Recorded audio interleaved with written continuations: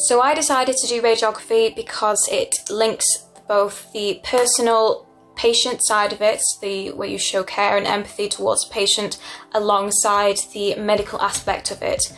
You can have this patient radiographer connection between the two of you, as well as actually seeing the medical side of diagnosing and discovering fractures and other pathologies that the patient may have.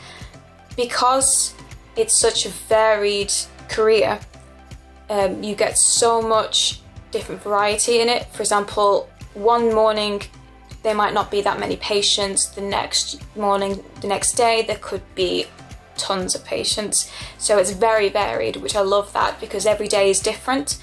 You know, one day you can also get just a wrist fracture clinic, and then the next it's a lot of road traffic accidents or RTAs, and it keeps you on your toes, it keeps you very active. The day just flies by because you're always either doing something or finding something to do. It's never boring, it's always something different, and that's one of the things that drew me to it.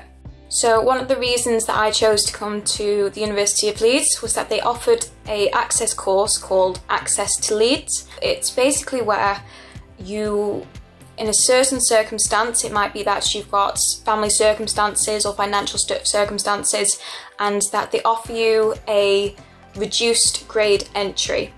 So for me, what I had to do was I had to write a short essay to them to prove that I was literate and I could work in the academic way of life.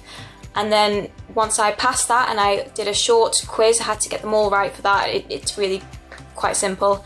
They made the grade boundaries for me lower, which was very good because it took the pressure off a little bit. I know A-levels are very stressful. I think it's, in my opinion, more stressful than university exams. So by having that little extra leeway with my grades really helped me take the pressure off applying.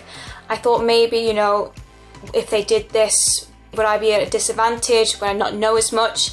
And that's not the case at all. I think everyone is on the same level when they start university.